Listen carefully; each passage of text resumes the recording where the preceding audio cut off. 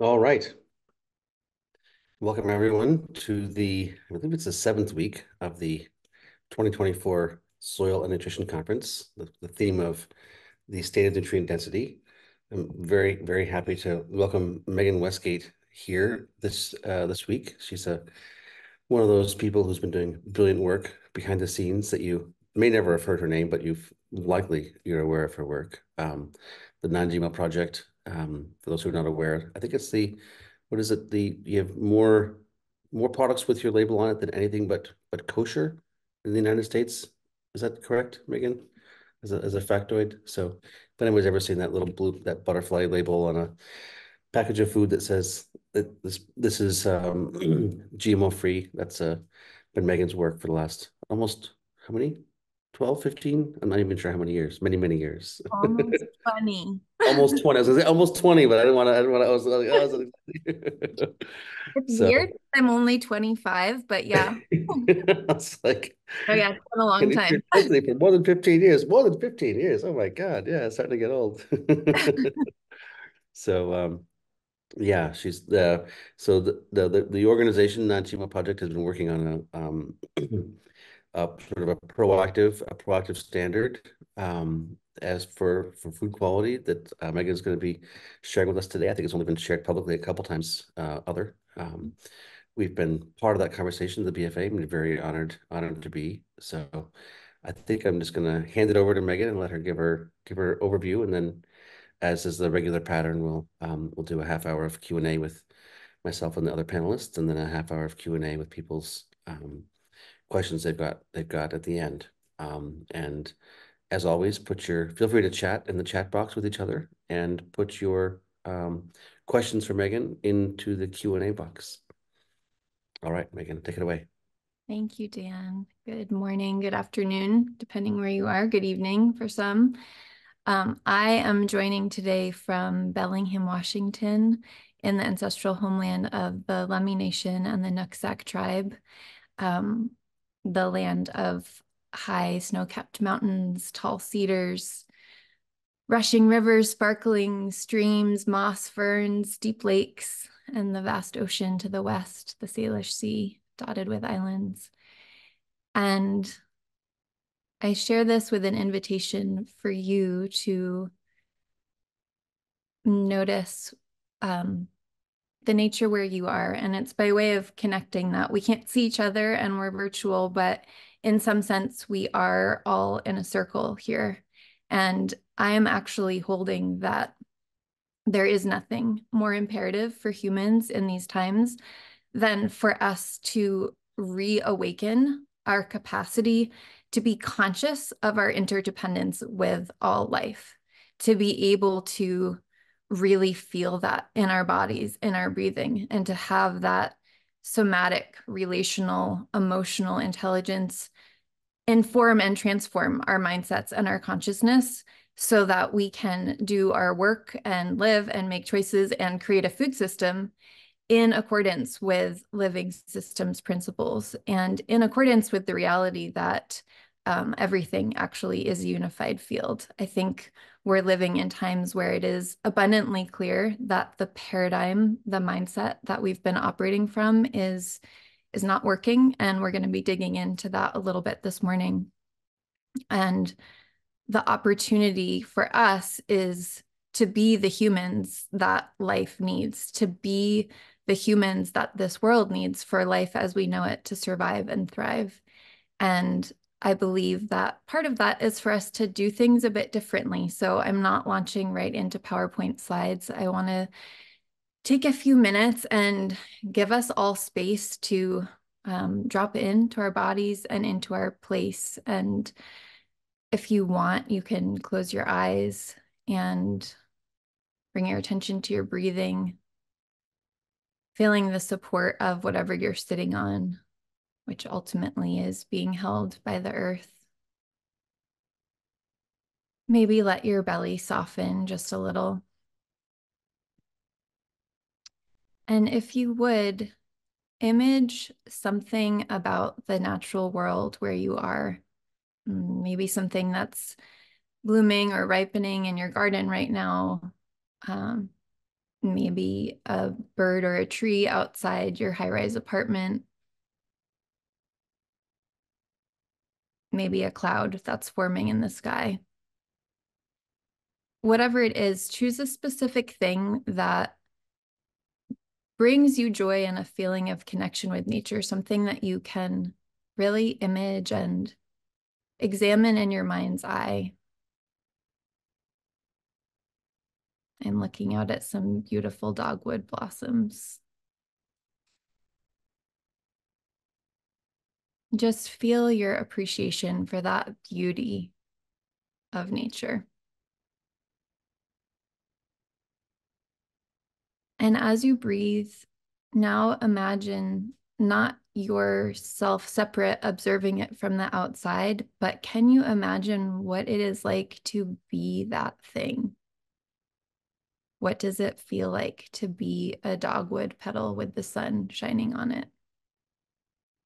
What does it feel like to be a bird singing in the late June air?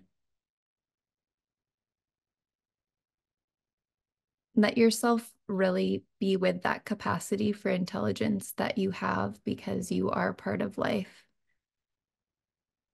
You are connected to that.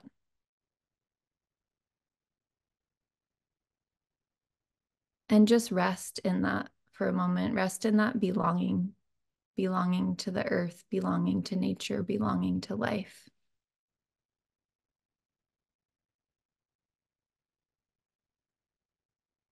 And if you would, just to help us have a sense of our circle, if you're open to sharing in the chat, maybe where you're calling in from this morning, and also any word that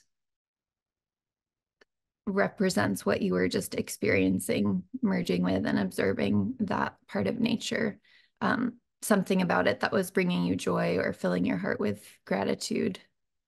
Maybe you want to share what the thing was, but I would love to just bring some aliveness to our space together. And I think you should be able to pop things into the chat if you would. Thanks, Sherry. Breath exchange. Yeah. I mean, it's so cool because on so many levels, I mean, the actual level of oxygen and CO2 exchange, we're in this fluid relationship. And we also know now from quantum physics that everything is an interrelated field. At the subatomic level, things are not things. It's mostly it's energy fields, informational fields. 99.99999% at the subatomic level of space is actually energy. And at that level too, there's this reality that things are not particles or waves, that they're either until they are observed, which brings up really interesting questions about what is our role in conscious observation. And we're going to get a little more into that. But just looking at some of the other things that are being shared. The wind on my skin, beautiful, from Red Wing, Montana, from Red Heart. Thank you. Yeah, thank you, Jackie. Margaret, beauty of a bright orange oriole, swits flying overhead this morning in DeSoto, Kansas, along the Kaw River.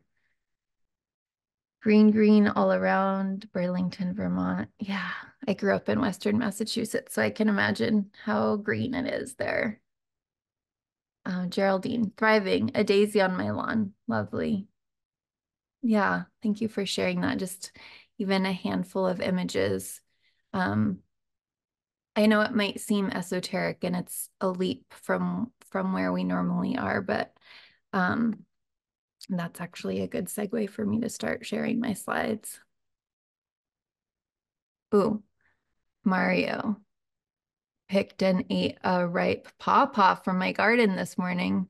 I'm curious where that was. Not where I live. There were two. One was half eaten by the birds, lucky birds. And Dinah K, I'm not sure if I'm saying that right. The smell of the lavender. Ooh, that I'm cleaning for making oil. Beautiful. Our lavender is just starting to get ripe here. And Endless Shades of Green from Kenmore, Washington. Oh, this is so fun. Shauna, newly transplanted mulberry tree. Yay, from the BFA farm in Massachusetts.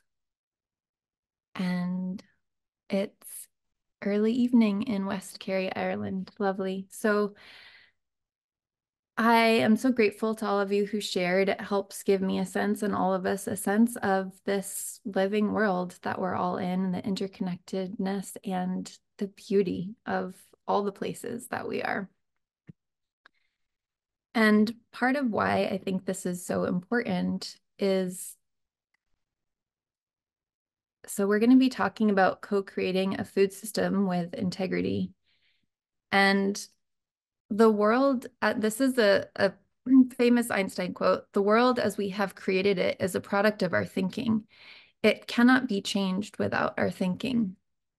And what I've noticed through almost 20 years of work in the food system, and especially with some of my learning over the last few years, is it's easy to read that and think like, yeah, that makes sense. We would have to change our thinking. But what I've noticed is that in reality, a lot of the efforts that even those of us who are very well intentioned and very much compelled by being of service to life, we are unconsciously applying the same thinking and the same mindset because it's the mindset that we have been trained in. And mindset is really akin to paradigm, and paradigm by definition, it's like the water we swim in, the air we breathe. We don't really see it. That's the trick about it. It takes a lot of rigorous work to actually observe our minds at work and be conscious of the mindset that we're operating from. And I'm believing that there is a unique responsibility that we have in human consciousness because of the billions or maybe even trillions of species that have existed since the last common ancestor of all living things.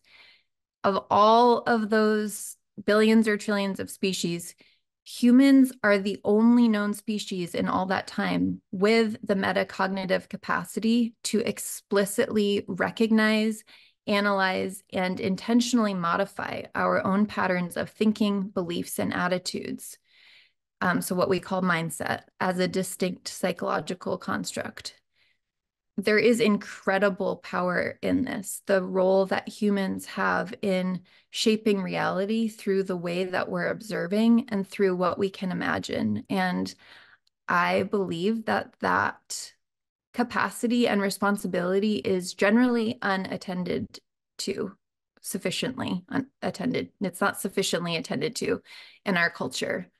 We do a lot of hard work, taking actions, doing tasks, looking for results from what quantum physicist David Bohm coined the phrase thoughting, which is basically repeating, recycling old thinking, not necessarily being super conscious of it.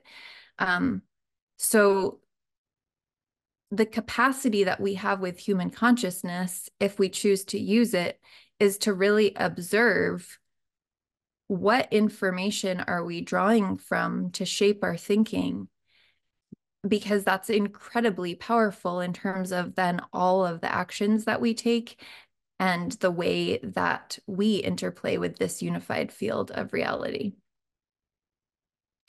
So I want to look a little bit about what is the general mindset that we have now and where did it originate? And I'm going to go all the way back, not in depth, but just to give us context, because I think with that capacity we have to be conscious and to be intentional about our thinking, it's helpful to be grounded, to notice that we have choices, to notice that those choices have changed over time. And that the current mindset, which is really one of mechanical thinking, separation, fragmentation, and is not in alignment with living systems thinking, that's just one way of thinking, and there's lots of choices. So, you know, our last common human ancestor was somewhere between 100 and 200,000 years ago in Africa. And what I want to point to is, so during this whole time, we were in the last ice age. And during that ice age, about 50,000 years ago, we had as humans what's called the Great Leap. It's also known as the cognitive revolution. And this was a huge leap in human cognitive abilities, technological innovation, cultural complexity, characterized by the emergence of symbolic thinking, advanced tool making, art, and more sophisticated social structures. So this is maybe the beginning of some of the capacities of consciousness as we know them now, to have this complex cognitive capacity where we're maybe imagining futures that haven't happened yet and helping manifest them at a more complicated level than generally other biological species do. One of the things that I want to note about this, of why I'm pointing out that it happened in an ice age, is something that I draw some heart from is that there is a lot of evidence of chaos and strife actually being really ripe conditions for biological evolution. And why I draw heart from that is that obviously we live in times that are very difficult in a lot of ways, and scary, and a lot's at risk. Life is being destroyed at unprecedented rates. And what we know from our ancestors, whose DNA is still in our DNA, is that we have that capacity, and it has happened before, where there was this huge leap made actually in a time of great strife. And I believe that's the potential that we need to lean into at this time, is to really develop the capacity to rise to the occasion of the threats and the challenges, and consider again, not just what do we need to do, but who and how do we need to be. Interestingly, there is a close connection between the invention of agriculture and the rise of some of our separation mindset. And I'll talk more about that in a moment. But about 10 to 12,000 years ago, it was when we saw the first agriculture arising in multiple cultures and places. And it's speculated that the climate stabilization after, so this is right around when the last ice age was ending, so that coupled with population growth and resource pressure likely prompted early humans to experiment with deliberate plant cultivation and animal domestication as a more reliable food source. And then fast forward to present day, deep breath. We all know this, but being present with it can still be painful. Unprecedented rates of species extinction, ecosystem destruction, and biodiversity loss, driven primarily by human activities such as habitat destruction, climate change, pollution, and overexploitation, leading to the disruption of critical ecological processes and posing significant threats to global food security, human health, and planetary stability. And I added plus AI because that's something I've been thinking a lot about, that, there's a lot of potential, but also a lot of risk. But one of the things that excites me about AI is that I think it kind of puts the pressure on us to step up to what is our unique human intelligence. What is it that we can do that machines can't do? We have spent a long time defining intelligence in a pretty mechanical, machine-like way, and the machines are more intelligent than us in those ways. But we have things that machines don't have. We have bodies and breath and emotional intelligence, and it's not an accident that these brains are attached to a whole body. And I think the more that we can learn to experience our self, our own body and system as a unified whole, that's the foundation of a capacity of being able to see wholeness in the world. And it is also the foundation from which we can begin to explore and maybe develop more capacity around, again, what is the unique human intelligence that a machine can't replicate, and then we can leave the machine intelligence to the machines. So one of the things that I think is really interesting um, is that there is a relationship between the separation mindset and the creation of agriculture. Obviously, it's not inherent to what agriculture is, but what we saw is that at the same time that humans began exerting their will over nature to grow crops and raise animals, new forms of domination over humans emerged too. It's really around that same time that we saw the foundation of patriarchy and also institutionalized slavery. And so you can really see how there's the shift in mindset of we're separate from nature, we're separate from life. And then the way that we treat all of life, including each other and including ourselves, really changed. And obviously, I'm speaking in broad generalizations. There are exceptions to this, and I'm not suggesting that agriculture is inherently separationist, but I am just noting that there is a really interesting pattern of the mindset that has been deepening for most humans and, most strongly in Western culture in the last hundreds of years, with colonialism. This idea of nature is separate and it's ours to exert our will on. And that shows up in how we treat food, for example, with genetic engineering, where we feel entitled to go in and manipulate the web of life. And then obviously all of the egregious social injustice of the inequities around how different humans are treated based on the color of their skin or their gender, their ability physically, all kinds of different things. So noting this because I think it's really important, again, with that capacity we have to observe our thinking and notice how our thinking affects outcomes, is to see how this mindset of separation and more mechanical thinking of seeing everything as pieces to fit together and problems to solve allows for this domination and destruction of life that we are seeing in abundant evidence really on all fronts in our world right now. I mean, there's really no arguing with it at this point. It's painfully clear.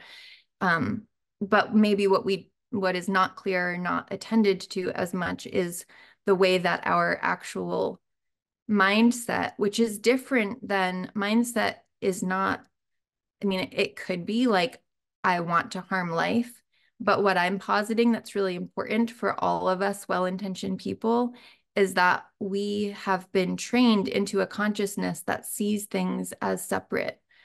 Going back to our little visualization a few minutes ago, it's like we observe something from the outside and we've largely forgotten our capacity to be in relationship with life in a more intimate, fluid, connected way. And so just that mindset, even when we're trying to do good things, when we're not trying to dominate or destroy life, that mindset keeps perpetuating those issues. The Einstein quote of you can't solve a problem with the same thinking that created it. That's what this is really pointing to. So if we want collective well-being of all life, which I trust we all in this call do, then we have to develop a mindset of interdependence, of aliveness and living the way that living systems work, this fluidity, this, as Sherry said, breathing in and out. And what I want to note here is that it is perfectly possible to want the collective well-being of all life and to apply a mindset of separation and mechanical thinking. And those two things won't ever line up. And so that's why I'm positing that it's so important for us to not just focus on what is happening in physical reality and what actions we need to take to affect things in physical reality, although those are very important also, our responsibility for our actions that we take and the way we affect physical reality, absolutely important, but it's not enough. We have to really develop the capacity to observe our own minds at work and to hold more complexity as we do that, because living systems are very complex and mechanical thinking is very linear. It collapses things into what is easy to mentally manage, but unfortunately is not true to life, and so is very limited in the outcomes that it can provide. So just to ground us a little more in some of the outcomes of this mindset of separation and mechanical thinking and connecting that to the food system, I want to look at just some of the ways that that shows up in our food. So we have a retail food system that is full of processing and additives that leads to nutrient loss. There's a lot of excess sugar and salt, artificial additives with unknown health impacts. Obviously, GMOs are rampant, which lead to ecological disruption, increased pesticide use, concerns about biodiversity. This is only the tip of the iceberg, really, with some of the ways these things are problematic. But chemical agriculture, soil degradation, water pollution, pollinator decline, pesticide residues in food. You can see how all of these things wouldn't be possible from a mind that sees life as interconnected and experiences a belonging to life. We're literally, in destroying the life around us, including our food, we're destroying our own health too, which we'll look more at in a minute. This also shows up in our human communities in terms of extractive labor practices, erosion of local food cultures, small farm decline, and food deserts in low-income areas. And there's overall a lack of nutrient density, which I know you all have been diving deep into through the course of this conference. So you know better than most, depleted soils and yield-focused farming and long transport reduce food nutritional value, and also genetics. There is a huge cost to animal well-being in terms of factory farms, overuse of antibiotics, stress in CAFOs, and also packaging. There's a ton of plastic pollution that is leaching into food. I mean, we're well aware of how it's harming the physical environment outside of our bodies as well, but it's also really disrupting our endocrine systems and causing a lot of chaos in our human bodies.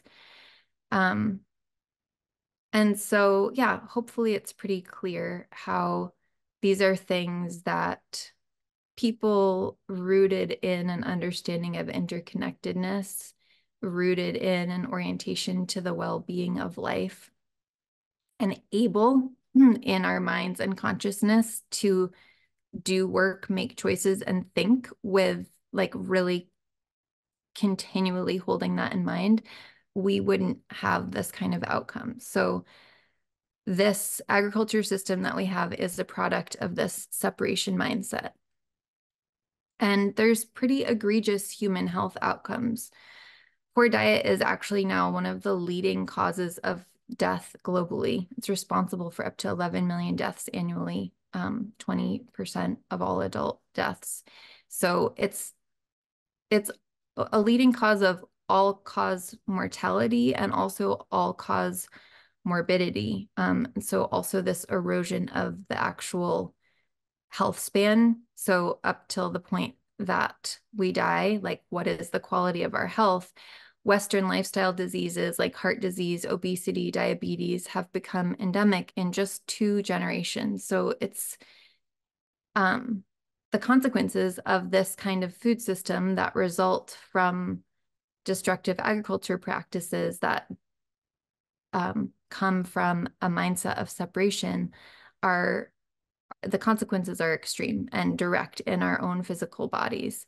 Unhealthy food is a major contributor also to cancer, digestive disorders, infertility, neurological disease, and depression, as well as a whole bunch of other mood disorders.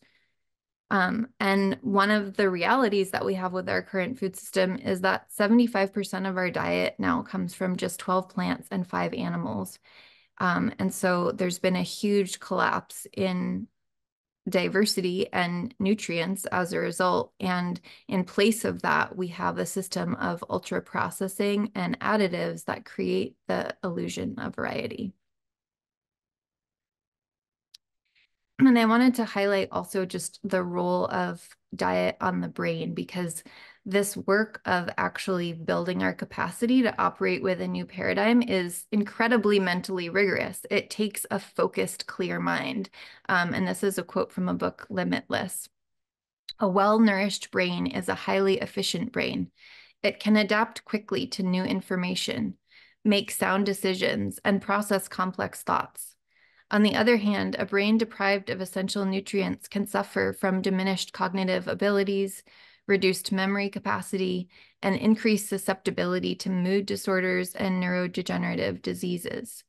So in terms of that challenge and opportunity and calling to be the humans that life needs in these times, part of that is to have a really healthy system and a high functioning brain, and that requires good nutrition.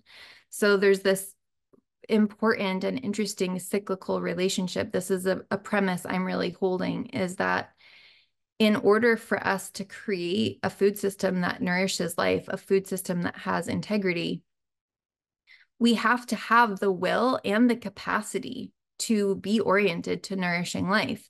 And that requires being healthy in our own bodies, in our own minds. And there's obviously a lot of facets to that, but food is a really important one. And so I think we're probably all well aware of how food is this like nodal intervention acupuncture point for the polycrisis. Changing the way that we grow food changes so much about our external environment and holds so much promise to restore balance. What I think is talked about less is also nourishing food as a nodal intervention, because us humans, who are the ones taking all of these actions that are destroying life on our planet, we're feeling disconnected. And there's an interesting relationship between the separation mindset and the domination mindset, because when we feel separate, it's actually pretty scary. That separation mindset is a feeling of aloneness, and it's a stark contrast in my own experience to what it feels like when I remember my belonging to the earth, my place in nature, the way that I am held in the stream of all life, the way that I am part of all of that. There is a security that comes from that reorientation that makes much different thinking possible and makes me have the will to want to nourish life and feel safe doing that. So there's this interesting circular relationship between a separation mindset and an orientation to domination and control, where we're just trying to get things under control to get some ground under our feet because we feel scared because we're separate. So that's a different but related premise. And it's interesting, you know, I don't have a perfect answer about how we disrupt this. I have a premise that we could, it's probably not a linear process, because nothing in linear systems really is. Sorry, in living systems really is. But there's some important relationship between us restoring our health as humans, understanding what it feels like to feel well in ourselves, and then we can draw on that to want that same wellness, that same good feeling for the life outside of us. And when you're feeling really crappy, it's hard to want well-being for anything or anyone.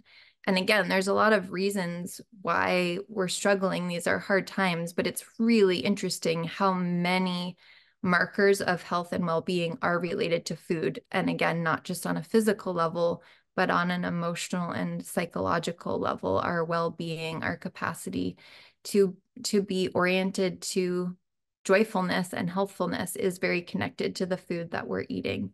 And so I think we need to attend to all of these things simultaneously and be mindful of the relationship between them.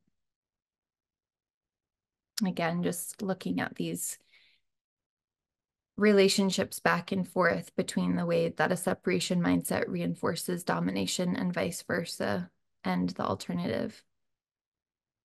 So hopefully there's some inspiration here for the value of thinking from a living systems lens and learning to see interdependence. It is, as I said, in my own experience, it's a rigorous undertaking. So again, it's one thing to see like, okay, yeah, we would have to change our thinking if we want to create different outcomes, but it's not talking about changing the thinking at the what level of like, we're going to think differently about what we're doing. It's actually changing how we are thinking. And I'm going to share some resources of ways that I and my team at the Non-GMO Project have been leaning into that. A huge resource and legend in the work, and I think someone Dan has had on in previous years of this conference is Carol Sanford, who teaches how to apply living systems thinking to business. And I am also a participant in something called Renourish Studio, which I'll share more about at the end. But it's a studio for food system leaders to do this work of changing our mindset. So I'm saying all of this by preface of we are not going to successfully completely shift our mindset in the next few minutes, but I actually do want to invite you into an experiential exercise around that. So if you have a pen and paper handy, that's great. You can also just think about it inside your mind, but this is just kind of like a little taste of understanding some of the difference of a separation versus a living systems mindset. So first, think of a food system issue that you are passionate about and reflect on it from the perspective of why it's a problem, what's wrong with it. Maybe you want to think about how you could fix it, but just noticing that we tend to think in terms of problems, and this is kind of the default mechanical mindset, like what's wrong? So think about that maybe in a way that's typical for you to think about it, and do choose a specific issue that you're particularly passionate about. I just had a whole list a few minutes ago, so maybe it's GMOs, maybe it's CAFOs, maybe it's inequity in labor practices. And if you can, make some notes about why it's a problem and what's wrong with it.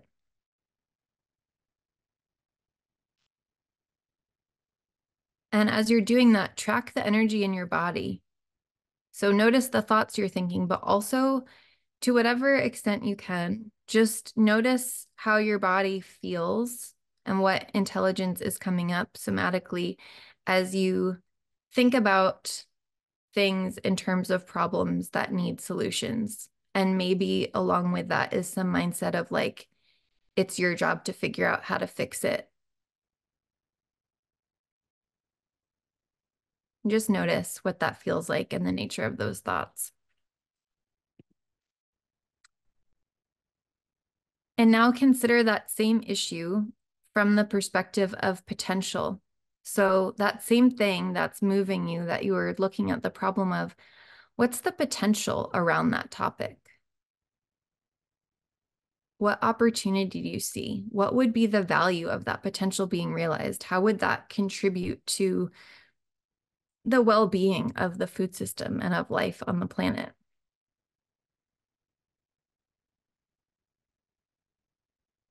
And again, just notice what thoughts you're thinking and how that feels in your body.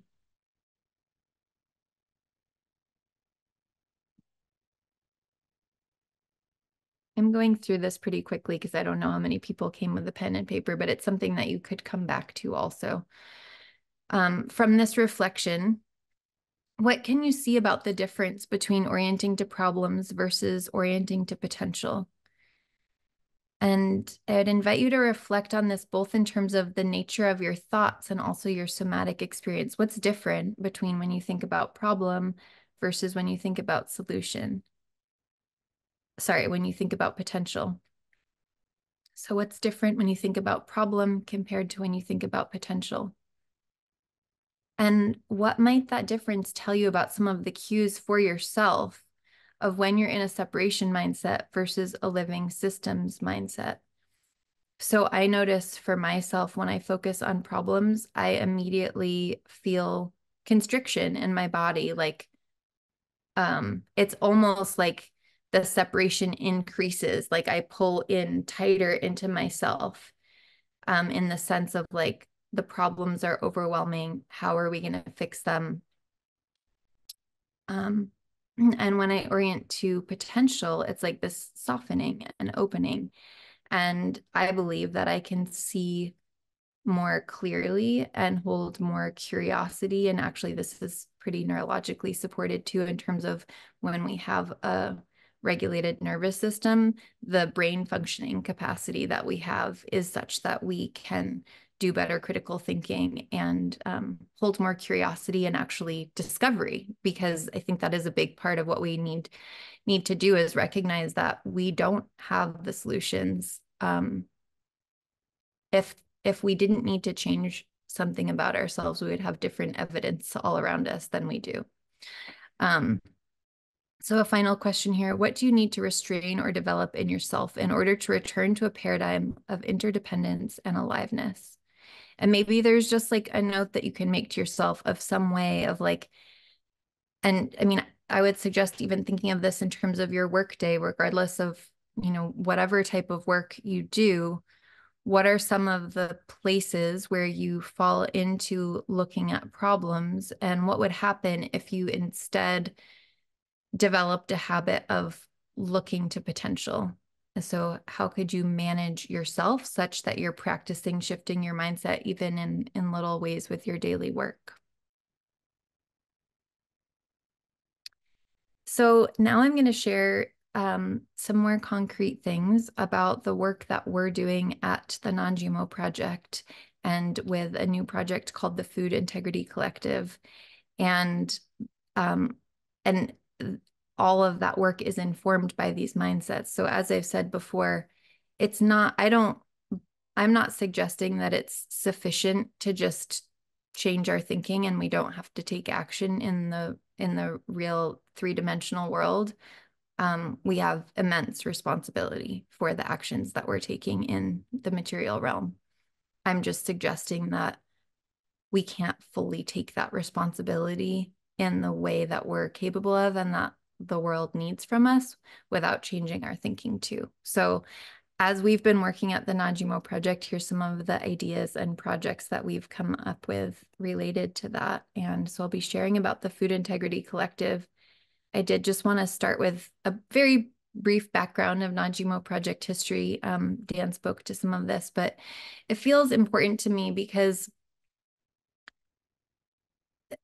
things are really daunting right now. So when we look at in terms of the problems and the destruction that's happening, it can be overwhelming, and it can feel like, how could we possibly shift this? And I really value my own lived experience with confronting that with GMOs, where when we started the Non-GMO Project, I started working on it in 2006, and we incorporated as a nonprofit in 2007. It seemed very audacious and relatively unlikely that we would actually secure a non-GMO food supply in this country. Most people had no idea even what a GMO was, let alone the fact that they were showing up already at that point in more than 90% of our corn, soy, canola. The first couple years of doing this work, almost everyone, when they asked what I did, it was a lengthy explanation because people didn't even know what a GMO was. So it was a very uphill battle. And it also felt like imperative, like if we don't awaken our consciousness and attend to this now, we're going to lose the chance to preserve non-GMO genetics. And really fundamental to our approach was a belief that we are all empowered co-creators of our food system. One of the things that's really different about the approach that the Non-GMO Project took from the beginning is that we focus directly on not only developing standards and certification protocols for brands. We also partnered with retailers. We were actually founded by retailers. I was working at the food co-op in Tucson when the project started, and it was originally a partnership of the Natural Grocery Company in Berkeley, California, and the Big Carrot Co-op in Toronto.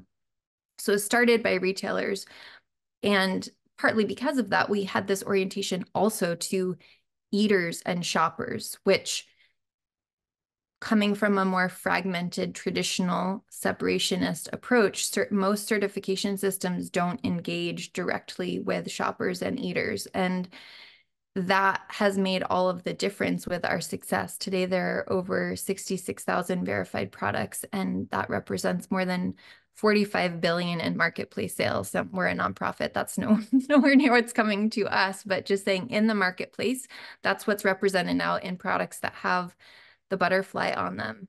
And so this belief that we are all empowered co-creators of our food system has informed our success so far with non-GMO and is a huge part of what we're taking into this expanded work with the Food Integrity Collective. So launched by the Non-GMO Project at the intersection of the making, selling, and buying of natural retail food, the Food Integrity Collective has a place for everyone. We're a grassroots movement changing the future of food by speaking truth, learning together, and co-creating alternatives to the industrial food system that is currently destroying the health of life on Earth. And there are a few specific aspects of our programming that I'll run through. So one is that we are working on a new on-pack label. And I'll share a little more about that in the next slide of how we're using a living systems mindset to approach that and do certification in a completely different way than it's traditionally done. And we're currently in a prototyping phase with that. So we're working with a cohort of select consumer product good brands that are helping to define baselines for each of the 8 petals of food integrity, which we'll look at in a moment. And helping inform design of an unpacked label that, again, moves beyond our current definition of certification. We also, as part of that, have a web app. It's actually really integral to the unpack label because one of the things that we're undertaking with this Food Integrity Collective approach is that we can't fragment out all of the pieces of what contributes to life. So again, we have 8 petals. We'll look at those in a moment. Non-GMO is one of them. There is still a place for single issue certifications, but we have been exploring for the last probably maybe close to 6 years now, really looking at the chaos and destruction in the world around us and asking ourselves, how can we as an organization make our best possible contribution to the well-being of life on Earth? And we felt that there was more that needed to be done than non-GMO. And so we're looking more holistically, but that also means that there's a lot more complexity and a lot more nuance. So the web app is important because it helps surface information about where given products are in their journey toward food integrity. The actual earning of the unpack label is it's going to be a high bar, and we want to be able to help shoppers be able to identify, for example, maybe someone has done really great work on sourcing from regenerative systems and avoiding GMOs, and maybe they still have some work to do around animal well-being. And so they could get props for the things that are going well on their journey and, share more about where they're at in their process of things that they haven't reached a baseline with yet. Another really important part of our work with the Food Integrity Collective is ongoing community education. And so this includes the content of just more basic learning about the 8 petals of food integrity. We've been, as part of this work, doing more work than we historically have with healthcare practitioners, dietitians, nutritionists, and it's easy for us coming from our bubble of the food space to think that people know more than they do. And maybe some of you are laughing, but it turns out that actually a lot of very basic information about things that we may all understand well and take for granted are missing in the general population, including even with healthcare providers, practitioners. So we want to provide education around the content, but also, as you clearly know from my talk so far today, we really care about shifting mindset and developing more capacity. And part of this is even from a shopper eater perspective, we've been very limited in because of our binary thinking of like, this is either good or it's bad, what often happens with food standards is they have to go to the lowest common denominator of what is like, we talk a lot in our standards work of finding a balance between meaningfulness and achievability, which isn't bad. You have to find the balance of those things.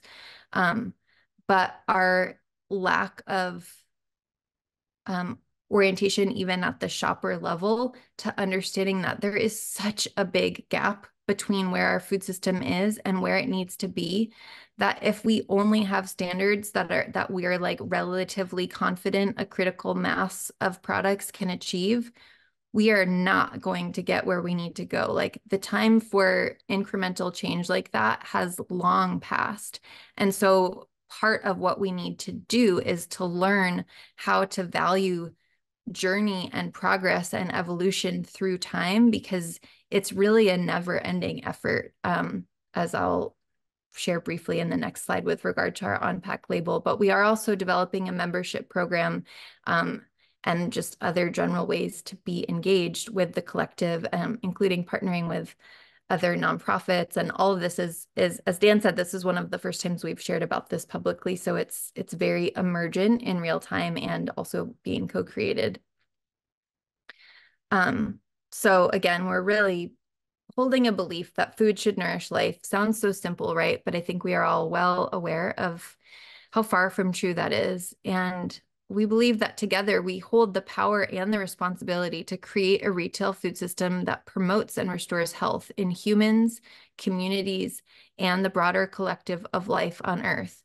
And holding this vision that that's possible feels to me like an important use of that unique human capacity we have to vision, to imagine a future that's different than what's happening, to entrain our mindset to that, and to operate accordingly. So here are our 8 petals of food integrity. I'm not going to go super deep into all of them, but there is more information on our website, and I will just run through them.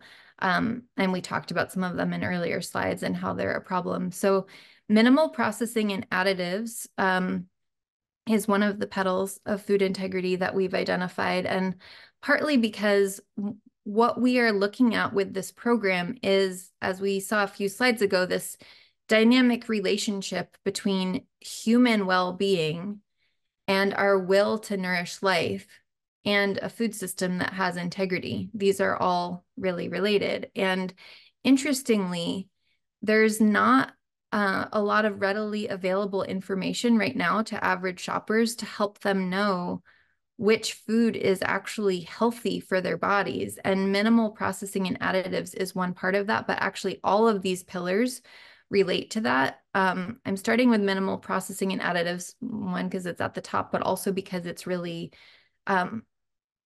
generally lacking in other certification systems. And one of the things that I think is really interesting is with some of the technology that's emerging, including biometric wearables, like continuous glucose monitors. There's a bunch of at-home testing that people can do right now to see the state of the nutrient health in their body, also their metabolic response, blood sugar levels. And I think because of that, as a food industry, it's really important to be aware that there's kind of this transparency reckoning coming where you can have really beautifully grown ingredients that are organic, non-GMO, regenerative, like as good as you can imagine. And they can be processed and added to such that they actually become no longer healthy for the human body. And so that is an important petal of this program, is actually looking at that. And, you know, there's something like 10,000 different additives in our food in the US, many of which have never been evaluated by the FDA. Companies can optionally submit them for a generally recognized as safe for a GRAS status, but they don't even have to do that. And there's a lot of things in our food in the United States that are illegal in other countries. So this is very similar to the situation we had with GMO. So moving over to that one, non-GMO is one of our petals. And we will initially be launching this verification program with the brands that are already in our non-GMO project verification program, which is about 5,000 brands at this point of all different sizes and all different types of products. We're also, I'm going clockwise here, we're also really valuing regenerative sourcing and biodiversity. And this is another place where, as we all know, it's very much a journey. And we need to be oriented to the ongoing, continuous improvement, evolution practices of like, how can we grow food in a way that is better and better for life? And we can't have a static finish line.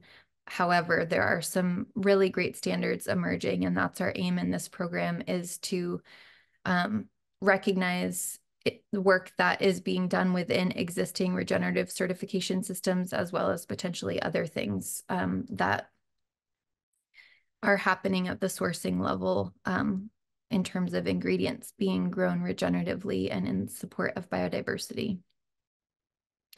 Nutrient density and diversity is also an important one, and this is how Dan and I first connected, is working on nutrient density together and really looking at this potential for food to be like really vital, nutrient dense, life affirming. And again, there's this amazing relationship between that and our human wellness. And in turn, when we are well as humans, the way that we affect everything around and outside of us, our will to be in support of life on Earth and make good decisions for a nourishing food system. Healthy human communities is another petal and another thing that tends to get fragmented or under-attended to. But, you know, going back to that, thinking about how when agriculture first emerged, that in concert with that, for a number of different reasons, including the ways that labor was distributed with the invention of agriculture and wealth started to be accumulated and distributed, there's this close parallel between our food and subjugation of humans. And we think it's really important to reconcile that, because truly all health is interconnected. No single person can be well and healthy if any other part of life isn't. So that's really the premise of the Food Integrity Collective and of having these 8 petals, is really honoring interconnectedness in all of the dimensions. And healthy human communities includes things like seed and food sovereignty, land rematriation, access to food. There's a lot of ways that that could look. Next, we have animal well-being. We upgraded this term for ourselves from animal welfare to animal well-being because, I mean, actually, that's kind of an example of orienting to potential, just like that it evokes this sense of like, what would it feel like if the animals in our food production system actually had well-being as a priority? And then the last, in terms of the more defined parts of the petals, is mindful packaging. Again, there's this, we think a lot about plastics and the impact on the environment, but there's a bunch of PFAS, of persistent chemicals that are in all kinds of packaging that are actually leaching into food. And so not only being destructive in the environment, but disrupting our human systems. A lot of that in the form of phthalates. And there's a big impact happening on our endocrine systems and disruption of those, and also fertility, as well as, of course, cancer and all kinds of things.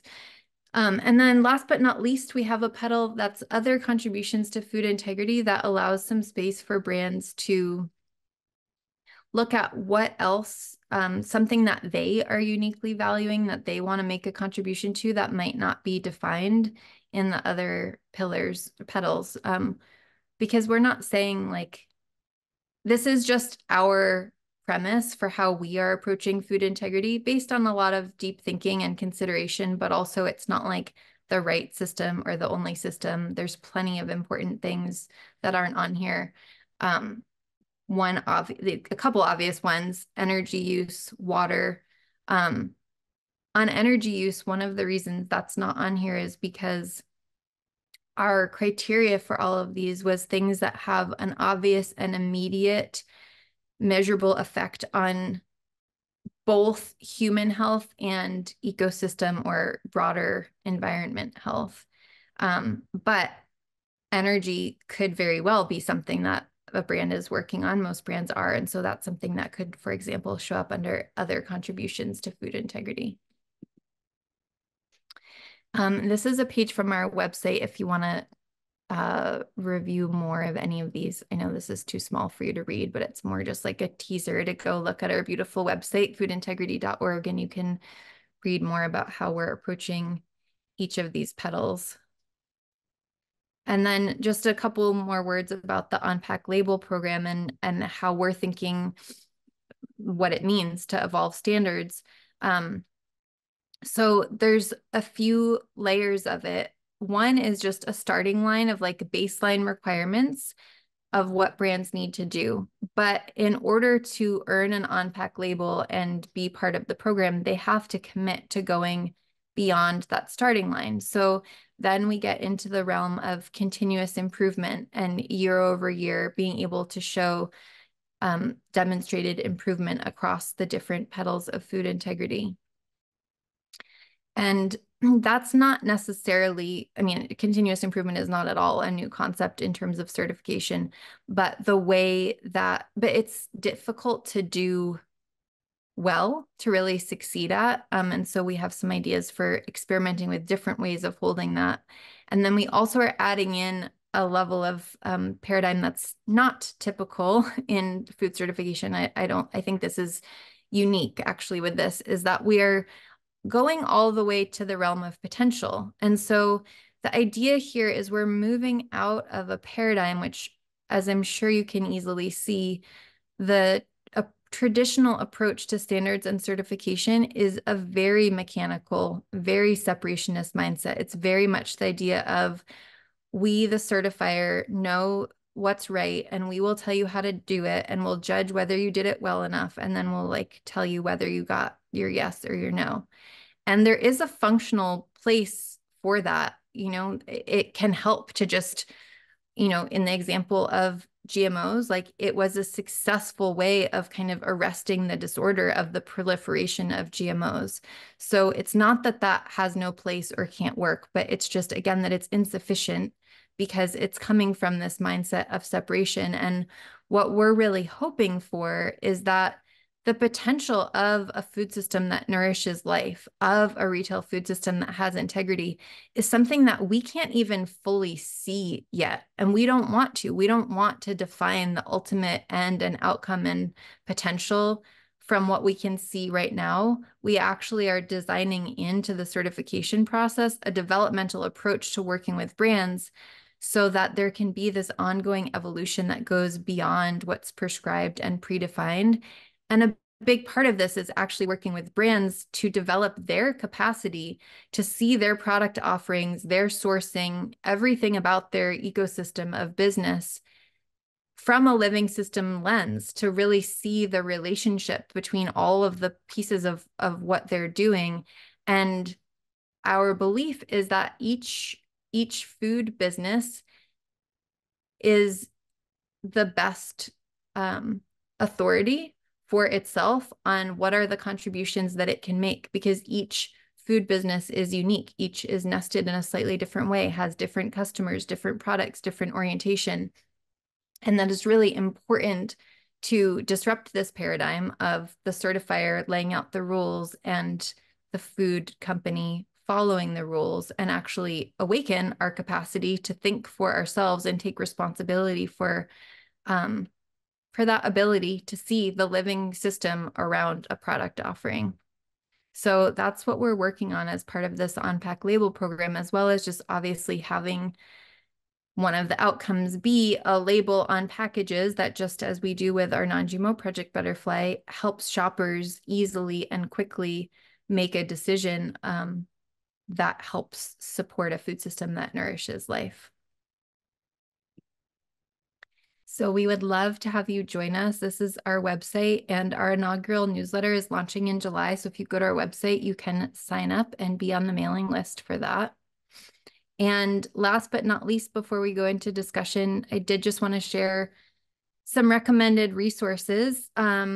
These are some of the books that I've been reading that I read a lot of books, so this is just a selection, but it's some of the more impactful ones. I really recommend No More Gold Stars by Carol Sanford. She's written many books. This is her most recent and really provides an excellent overview of some of the origins of our current way of thinking. And also she offers some frameworks and exercises for shifting mindset. Ultra Processed People is a book that also came out last year that, I mean, this is popping up everywhere now, all of the data on what ultra processing is doing to our food and humans as a result. But this is a really good book full of juicy data. A book that I just started reading, The Light Eaters, The New Science of Plant Intelligence. It's incredibly written. And I think just really valuable in terms of an invitation to consider the intelligence and consciousness of all living things and looking at the data that's emerging around, again, through this separation mindset and really kind of treating nature as kind of like machines. There's an assumption that there's no intelligence or consciousness, and just being present with the actual data of what's emerging that is consistent with a living systems view of reality, which again, we know from quantum physics, but we're stubborn. We've known some of these things from quantum physics for more than 100 years, and we're still clinging to a separationist mindset. So for me, it just helps grounding in some of the actual science around what we now know the nature of consciousness, not just for humans, but other living things also. And then Inflamed Deep Medicine and the Anatomy of Justice. It's a few years old at this point. It came out during COVID, and it is a really important read on kind of ecological medicine and the parallels of the inflammation. I mean, part of the premise and the title is that the inflammation we're seeing with in a way we can think of climate change and all of the fires is like there's inflammation actually on a planetary level. And then we are also seeing that mirrored in our own physical bodies. So that's a really important read also. And then I did just want to mention again that if you're a food business interested in really diving into developing capacity with living systems thinking, Renourish Studio is a group that specifically focuses on that. We at the Non-GMO Project are part of a 3-year cohort, and they're developing shorter term offerings now also. If you go to their website, you can find out more about that. But I think this summer they're going to be doing an 8-week session. So that could be a good intro to, because we really just barely dipped our toe into like how do we actually hold complexity and observe our thinking in a different way? As I've said a few times now, it's a rigorous undertaking, and being supported by skillful resources and a community of people doing that together is really invaluable. So with that, I am going to stop sharing my screen and hello, back Here to, we are. hey, Back into what? What were we going to say? a face. It's just Back nice into a seeing someone face. else's Yes. face. It's really difficult for those who don't know to talk to a computer and maintain your energy and keep, yeah. So, yeah. That was wonderful. That was So brilliant. the first month of COVID, I was so exhausted by that, but I've gotten used to it now. But yeah, it's a different capacity. Yeah, we get used to things we maybe shouldn't be getting used to. I think it's maybe one of your meta points. Thank you very much, Megan. And really, yeah, this is such a big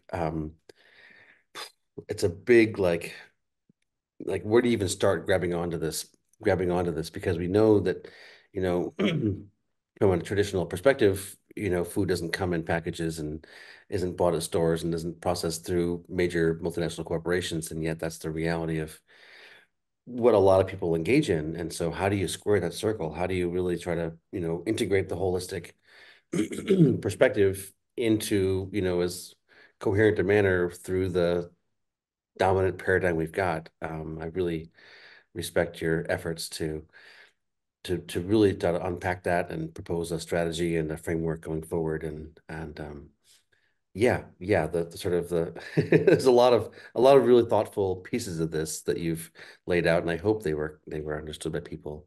I certainly have a bunch of questions I wanna delve into with you. I don't see that many things in the Q&A yet. There's only 5 or 6 questions. So people should feel free to post things there.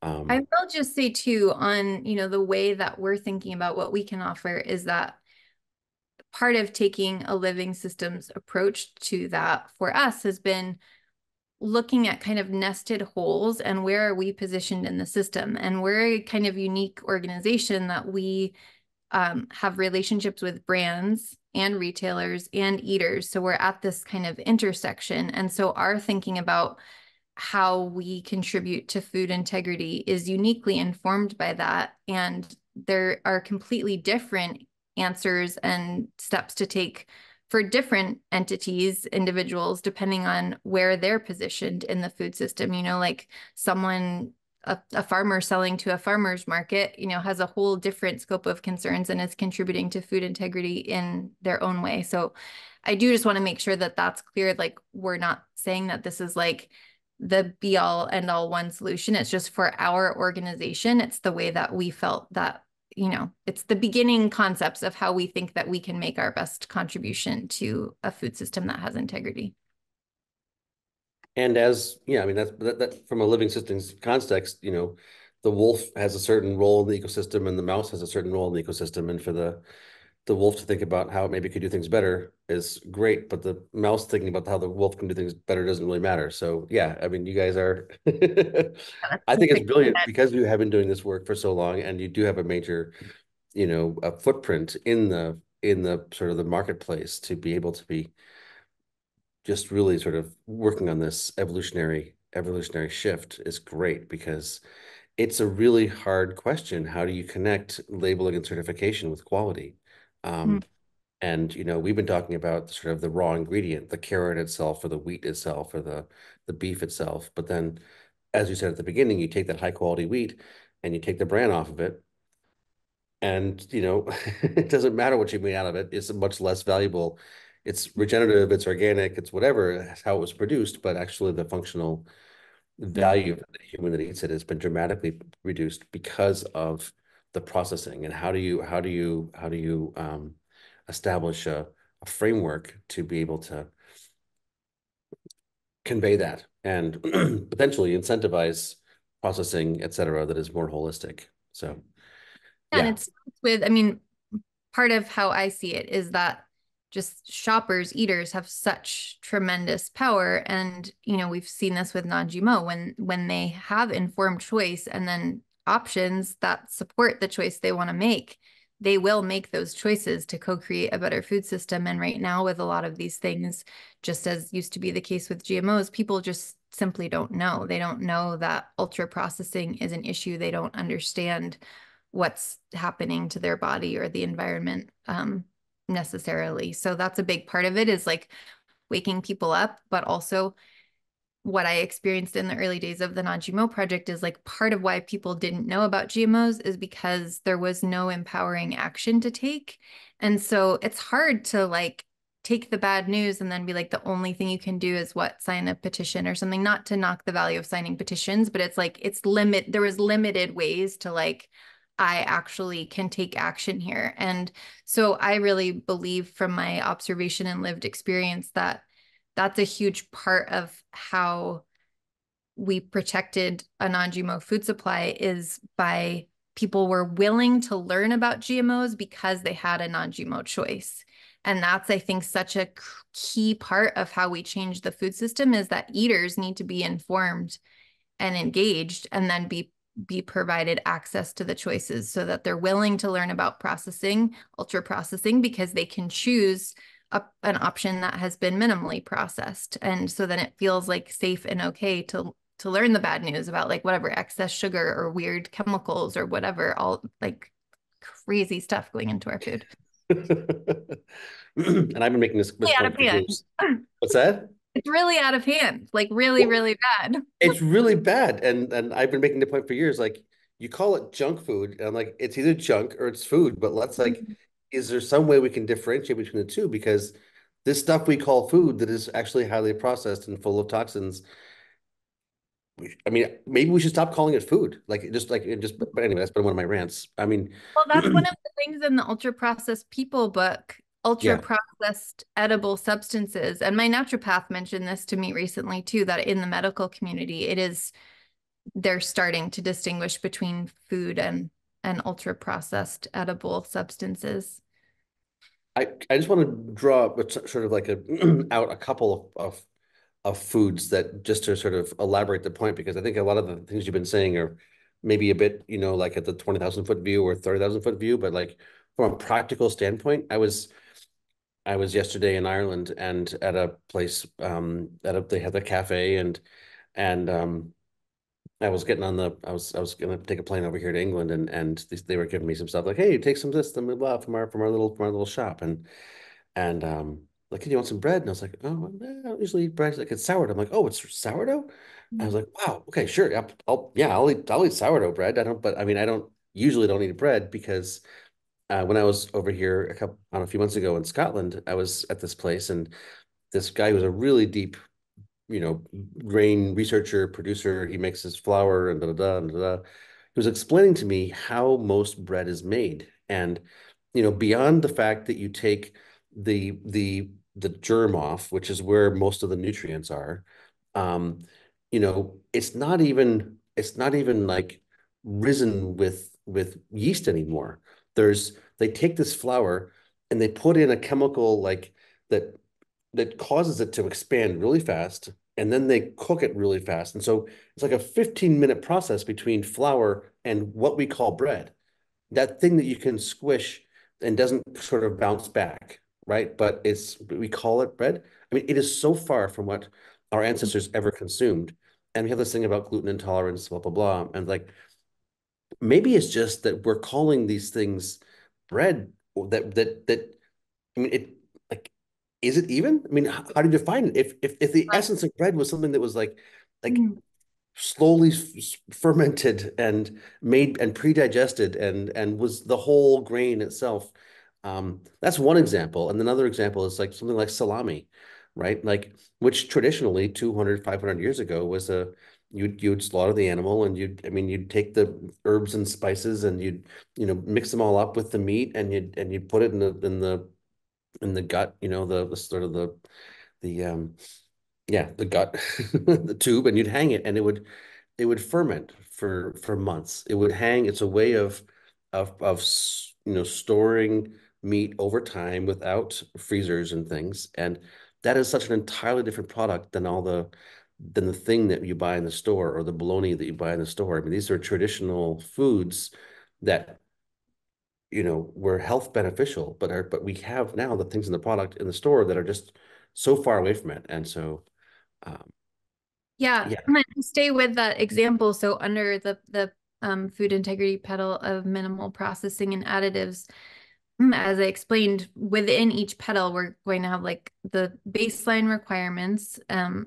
we've done a fair amount of work to identify what those might be, and then continuous improvement and then potential. But in terms of the baseline requirements and continuous improvement, part of that is assessing what we know about different types of processing and what the effects are. And so, like the way that you described bread is made, that's an extrusion process. Extrusion is used to create all kinds of food, like a lot of cereal is puffed in that way. yeah, And at least one food scientist I've talked to has posited that that might be a particularly harmful type of processing when it comes to human health. So we're digging into the research and the data that's available just to understand what are the things that we would want to say this absolutely can't be there. And we're, thinking like obviously an obvious example under that pedal is like chemicals that are illegal in other countries. Like obviously those can't be, that's like the very bottom baseline. But I mean, seriously, there's no way, just as with GMOs before, like there's no way right now for shoppers in the United States to avoid those things, or yeah, to even know that they should be. But yeah, it is really interesting learning all the different And there's debate about the definition of ultra processing too, but there is the NOVA classification, which came out of Brazil, is what's used for most of the studies. And there's a clear correlation between even like a 10% reduction in consumption of ultra processed food, I think has like a 15% improvement in health outcomes. So studies like that are using the NOVA classification, and it's like on, you know, large sample sizes, very statistically valid, showing that even when you don't define processing perfectly, because that's hard to do, that there's a meaningful correlation. So yeah, that's part of what we're diving into is all those different, that's great to have some specific examples. Thank you. Yeah, yeah. Well, I mean, so the puffing, like the like puffed rice and stuff like that, like the amount of pressure you have to put that rice under for it to do that puffing actually completely changes the biochemistry, right? It totally shifts the nutrients in that rice. If you take, I mean, I don't have access to a local raw milk dairy, and I like to have milk, and I like organic milk and grass-fed milk. And the only organic grass-fed milk I have access to within a 20-mile radius of my house is the Stonyfield grass milk. And proudly on the label, it says UHT pasteurized. And people don't necessarily know what UHT is, but it's basically you're taking that milk and you're bringing it up to like, was it 800 degrees Fahrenheit or something? I mean, it's like the temperature it gets put through completely changes the structure of the compounds in the milk itself. And that's why it stays shelf stable for a month. But maybe that's not good, You you know, it's know. so interesting. This is a great example because um, I'm with you on the raw milk. I have a 7-year-old and a 10-year-old, and like that's the kind of milk we want to give them. But now we have avian flu jumping into cows. So this is an example of how like why we can't have static rules of like this is like there's trade-offs, right? Depending on what's happening in the natural environment. We don't have standards about milk yet, but I'm just like thinking even as a shopper or as a mom, like I made a choice. We were in Eastern Washington last week kicking off the kids' school vacation, and there was a a local dairy in Twist, Washington, beautiful glass bottles, like beautiful milk. And I really wanted to buy the raw milk. And I've been watching the data coming out about avian flu. And I was like, I mean, there's obviously no evidence yet of it going from milk into humans as far as I've tracked. But, you know, that's just an example of how like because life lives and things evolve and things change, then it's really problematic to have a static set of rules. And also it's really important to have transparency, and that's maybe the kind of thing we could shed light on in the web app. I mean, I'm just using this as an example. This structure doesn't exist yet, but for people to be able to make an informed choice, like, okay, here's the situation with avian flu in cows now, so like you could choose ultra high temp pasteurization. That's going to completely change the nutrient profile, like how nourishing it is. I don't know, is it even worth drinking anymore? Depending. Can your body digest it? My Can your kids body even my digest kids it? are happy about it. I don't know if this was ultra pasteurized though. UHT, yeah. Um, but yeah, but at the same time, like managing against other risks. And this is why it's important within the umbrella of the Food Integrity Collective that we're not just quietly behind the scenes doing standards and certification, but this concept is like very community engagement and Yeah. participatory and transparent, because yeah, things are always changing, and there's really always like trade-offs and things that we need to reconcile depending on our values and choices. But having a framework where that all is being openly, discussed and delineated, and there's a point of contact where that can be discerned and engaged, I think is really exciting. I mean, I think the One Health is the sort of the shorthand I use when I talk about, what you're doing, and that concept of the soil health and the animal health and the ecosystem health and the human health. And, is there some way to actually tie that all together into a framework and a certification label? Because I'm just not aware of that happening anywhere else. And certainly, perfection, we don't have any idea what that looks like, but at least starting honestly to engage the conversation and name the pieces and iterate, I think is I mean, you have to start somewhere. So Yeah, I And really I appreciate. mean, I was pretty stuck for honestly a couple of years holding this aim of like, we actually, when we first started this work, we're thinking that maybe a bunch of people were asking us to create a regenerative certification. Like, oh, that would be great. You guys know how to make good, rigorous standards and market and communicate those to eaters, like do that. So we started exploring that and like pretty quickly realized that, a truly regenerative mindset, that's another term for a living systems mindset, like seeing the interconnectedness of all things, that we couldn't just focus on soil health or just on any one piece. And so then it's like, okay, if you have to look at the interconnected life and well-being of the whole food system, how do you do that? And the unlock really was like what you just said of like, we can't approach it the way that standards and certification typically have been, or and the way that we have with non-GMO, certainly, where even though we do have regular standard revision periods, public comment processes, it's still a static standard that we are defining the endpoint and the rules. Yeah. There's no like, and then what else are you going to do after that? And so that really was the unlock to be like, how do we actually look at building a system, a certification process that values continual evolution into potential? And that's not going to be simple because it requires a change in mindset of brands too. And it might even seem naive, but I am bolstered by this idea of like, this again unique capacity we have as humans to vision the reality that we want for our children and for the children of all species on the planet. Like, what could that be? And I feel like there is something freeing in a way of being in this time of like, it's so abundantly clear that business as usual isn't working. And so like, what do we have to lose in being audacious? Everything to lose and Is not there be. any other option than There's being feels like there's no audacious? other option. Yeah, So here yeah. we are.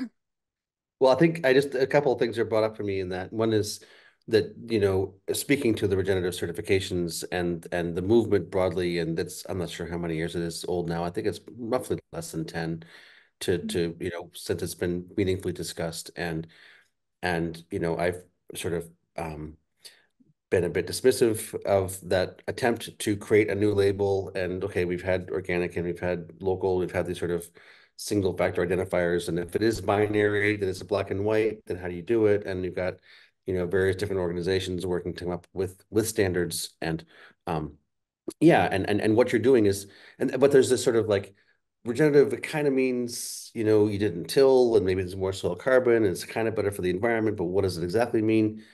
And I think I mean, I really feel like there's a whole subset in the regenerative movement, at least as I would say in the US, where I'm obviously more well versed, that there's a different way of looking at it. It's like regenerative is a way of thinking. It's a systemic, holistic, review of all the aspects. It's not just level of carbon and how much did you till.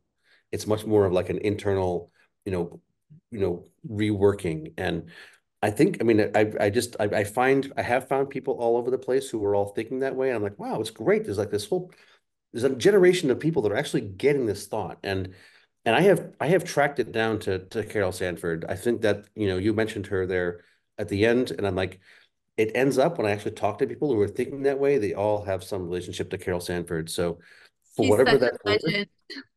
that's a data point that I feel pretty comfortable saying. And renourish what you're doing with Lauren Tucker, right, is of that lineage. And so for Mhm. those who just like want some context about where this is coming from, I think there's some aspects of the regenerative, process or conversation that are really just going towards a binary label and like but I really am excited about that sort of deeper, um, humble revisioning completely from inward. It's like you can't maintain your corporate structure Mhm. and just have and soil carbon was more and be properly regenerative. It's really about an evolutionary process. So I just wanted to emphasize that. I'm not sure if I captured it And I well. think, and just also honoring that all of this thinking is very rooted in indigenous wisdom.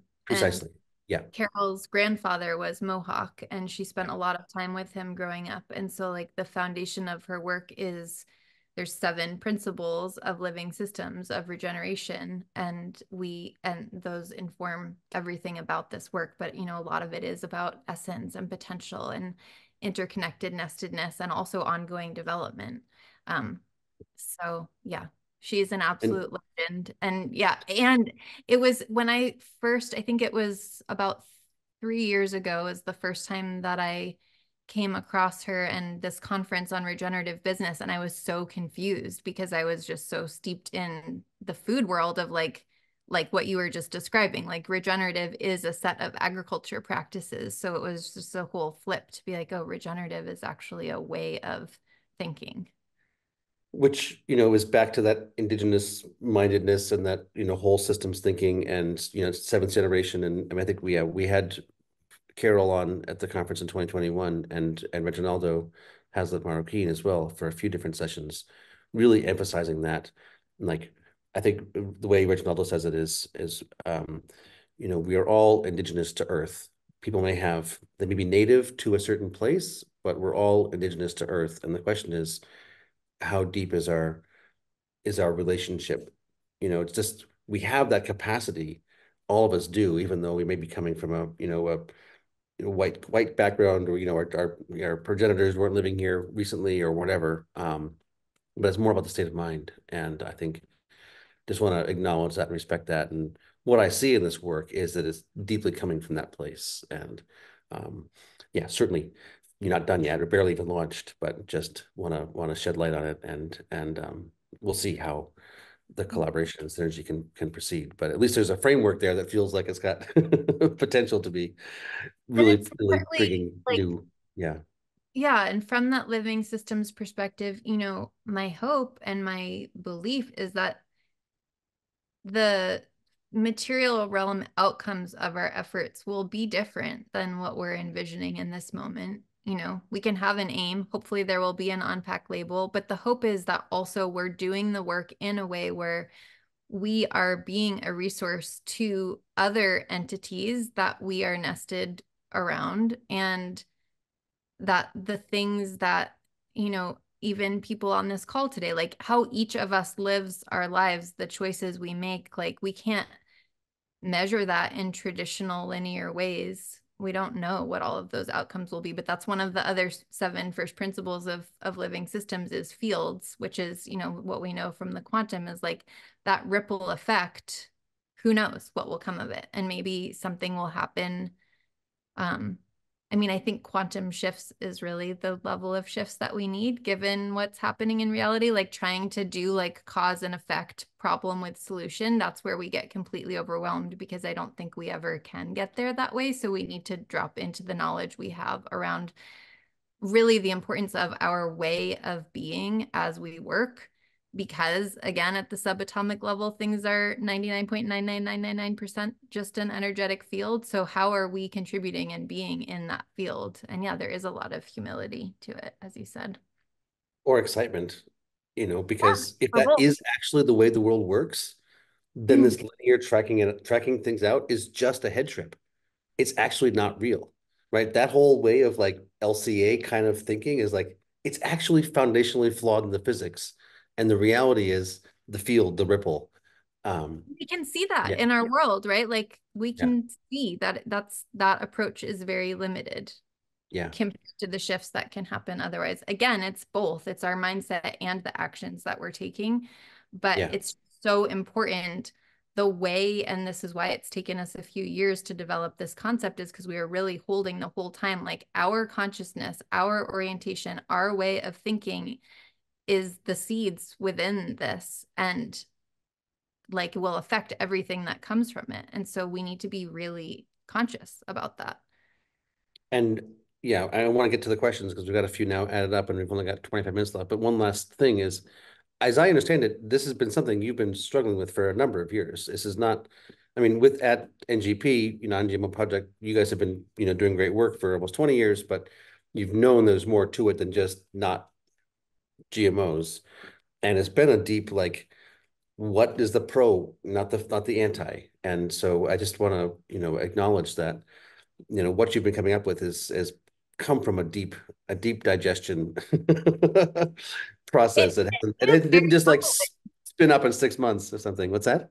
Oh, yeah. Well, in my experience, and a lot of that has definitely, we're part of I participate in the regenerative business development community with Carol, as well as Reneur Studio. And so I've been in deep work for a couple years now, like ongoing deep work. And it does take a certain level of humility because for us to change our mindset requires us to not know.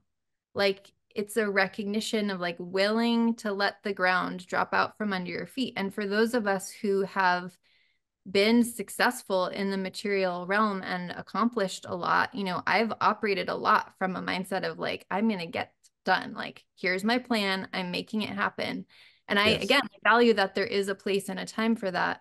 Um, and it is particularly difficult for those of us who have been successful using that separation mindset to be willing to go back into the space of not knowing and basically let your brain and consciousness be repatterned.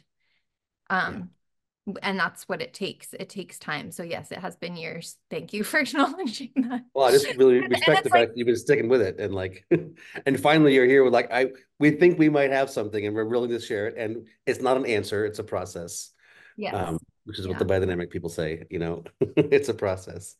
Yeah. So with that segue, I'll just jump into questions here. And I think there are some of these questions as I've been reading through them that are more about specific answers. And you may not have specific answers, but I'll just give you the chance to Yeah. comment. But some of them are more just sort of acknowledgement. So I'll start reading them and you can respond. And if there's some that you wanna speak to, feel free to bring them up too. Henry's point here, he says, I watched the natural food morph into organic in the 1960s. The natural food movement was bake it better in all ways possible, and we lost ground moving to prescriptive rules. I'm Mm. empowered by your total system thinking. Mm. Yeah, Um, it's so interesting. I've been thinking a lot about that the last couple of years, how it started as health food movement, right? And mhm. like the healthfulness of food was really central. And I That was the totally point. People like wanted how food for their families. yeah, I grew up my mom was a working volunteer at the food co-op in Brattleboro, Vermont, and some of my early memories are in I don't even know where, I think on Elliott Street was an old like location with, I just remember like the smell of the bulk section and the I wood know that floor. co-op in Brattleboro you're talking about. Yeah, yeah, yeah. Well, they're in a fancy, huge, beautiful Now space they are. that Now has they are, like but they weren't. continued to expand, but in the early 80s, it was in a different location altogether. Anyway, Yep. but it was just like that. I have that connection to the roots of like this is about being healthy, and then yeah, it's gone way off course from that, and so that is kind of what we're trying to come back full circle to. And if you go to the Natural Products Expo West in Anaheim, I was my feeling about going there, what it does to your nervous system. It's like 80,000 people, and it's like literally the most artificial place experience is just so far from those roots of like natural, healthy food. So yeah, there's some reclamation to do. And that is where you did formally announce this first Um, is that March or no? I shared a bit about this at the Provender Alliance conference, so closer to home up here in the Pacific Northwest. And I'm trying to remember what even happened at Expo West this year. I talked a little bit about it. I was on a panel with Reneur Studio talking about living systems thinking, and I shared a little bit. And then we did a happy hour. We have a booth on the trade show Yeah. floor. We did a food integrity happy hour, and that was kind of our launch. But we haven't done an in-depth talk like this for the public. So this is a first. All right. Well, the Sherry Hess, who I'm guessing you might know, says, this is so exciting, Megan. When do you anticipate launching this? Or is this the official launch? Or is it just kind of a rolling process? I mean, I guess that's what we just Yeah, discussed. it's happening. Hi, Sherry. Love you. Glad you're here. Yeah. Sherry's in Reneur Studio with us. Okay. So Brilliant. Yeah. deep. Um, It is. So we're starting the brand cohort in August, and that's like a close to a year-long process that we're really developing the standards. And I don't know how long it will take for us to actually get to having an on-pack label, where we already have some initial development of the web app, and we're integrating that with product finder capabilities we have in our non-GMO project database. So yeah, it's actively underway, and also like parallel stream, like new visioning, emergent ideas. Like I said, our newsletter for the general audience public is launching in July. So there's a lot kicking off this summer, and then like a lot that will be emerging over the course of this year also. So people who want to be kept abreast of it should go to the website and give you the email, and just as a general citizen be kept abreast in that way. If you're part of a food company, you say a cohort, basically you're starting a process where a few companies say, we want to do this. You're going to start working with them to figure out which products do you want to work with, and then we'll just talk it out and figure it out, iteratively. Is that effectively? Yeah, because we've done a lot of work actually on Yeah. positing different potential baselines, doing a lot of research to be informed of like where might we want to draw different lines. And now we need to get in there with food companies and actually be looking at their specification sheets, their sourcing processes, their certifications, and like really testing out our thinking, and also figuring out how to translate all of that into data that can be surfaced in a web app. And also we're looking at how to create data such that it can be integrated with other apps. So for example, there's apps people use to monitor their glucose where they can identify specific branded foods that they ate. And we're curious about being able to link data on like, how did this product score with regard to minimal processing and additives, for example, and what might the relationship be between that and the metabolic response that someone has. So figuring out how to find the right balance of like capturing a bunch of nuance and translating that into data that actually is accessible and usable for regular people is a lot of the work that we're diving into now. God, that's going to be complex. It's complicated, but the It's good really, really complex. news, we know what we're doing. I did not know when we started the non-GMO project, I did not know how, and granted, what we're talking about now is way more complicated, but our standard is dozens of pages long. And I was working at the food co-op in Tucson thinking like, we should find out which products are non-GMO and put a label so that all these people who are coming in asking for non-GMO food and there's no way to reliably tell them, like, let's solve that problem. And um, I did not understand the food supply chain at that point in time. So I am deriving a lot of confidence right now of like, we are a experienced, accomplished, standard setting organization. We know how complicated the food system is. We know how hard it is to track all of these things, to manage quality control, to integrate data within a database, and we're doing it anyway. So we know how complicated it is, Go, and we're girl. well-resourced to tackle it. And I I remember. love our team that they're up for the challenge, because our Yeah. whole team is people who are passionate about food integrity. Yeah. They want to make a contribution. So we're all willing to work hard. I remember you sharing with me some of the nuances of how complex it is and what all the things are you're tracking in non-GMO. And I mean the ingredient sets and the evolutions with gene splicing, and I mean all the different, CRISPR stuff. And it's just like, my Lord. I mean, it really is quite impressive what happens behind the scenes there. And um, yeah, it's Thank no small feat. It's no small feat. I agree. Our team is amazing. We have 3 full-time just researchers tracking now what's happening with biotechnology, because that also has, the landscape has totally changed from when we started the project and it was just a handful of crops. And now it's like we're tracking hundreds of different companies doing all kinds of crazy genetic engineering. And it takes 3 full-time researchers even to have a chance. So I'm glad we're doing Stay it. on top of the things that are being the new CRISPR things that are being released, and then how you track them to the supply chain. Anyway, all right, we're digressing. Let me see. Um, and Doug, interesting presentation, Megan. My understanding from what you have said so far is most of the impact is from retail education and impacting eaters' purchasing decisions.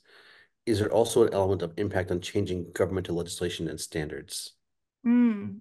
Yeah, definitely. And I would say this is an example of where understanding the nestedness principle of living systems thinking is helpful. So the reason that we are focusing on the approach that we are is because of where we're positioned in the food system.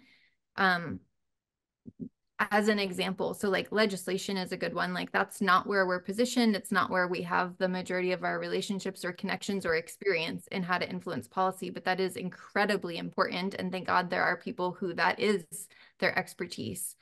We talk a lot. Also, another example of this is like on farm practices. The non-GMO project is that's not our main area of expertise. And that's another part of what we're designing into this system is like honoring that there are, like you said, Dan, with your analogy of the wolf and the mouse, it's like we all have our different niche within the Yeah. ecosystem of life on Earth, and we all need to play that part to the fullest of our ability, like expressing our essence in relationship to where we are.